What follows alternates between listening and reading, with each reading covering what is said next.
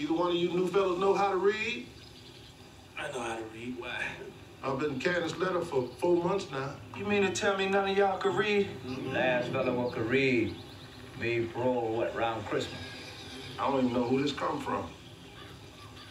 Give me that shit. You can't read? I'm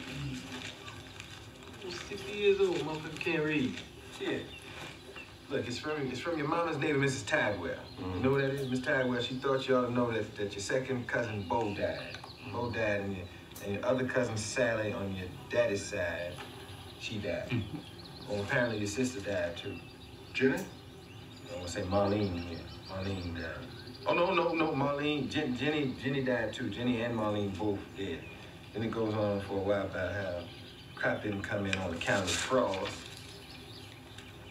She finished up with, it's been a big tornado in which your mama and your daddy were both killed.